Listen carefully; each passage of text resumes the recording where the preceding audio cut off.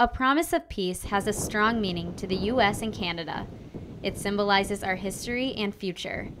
The International Peace Garden is celebrating 200 years of peace between the nations with a new sculpture. This will be the focal point of the Peace Gardens. A 4-year project kept Chairman Gail Haraworth very busy, but it was important to her to find the centerpiece of the garden.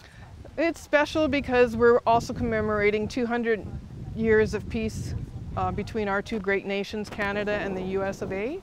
And it's very important that we continue on with that peace. The 6-foot stainless steel sculpture stands tall in the pond, making sure visitors can capture the meaningful artwork.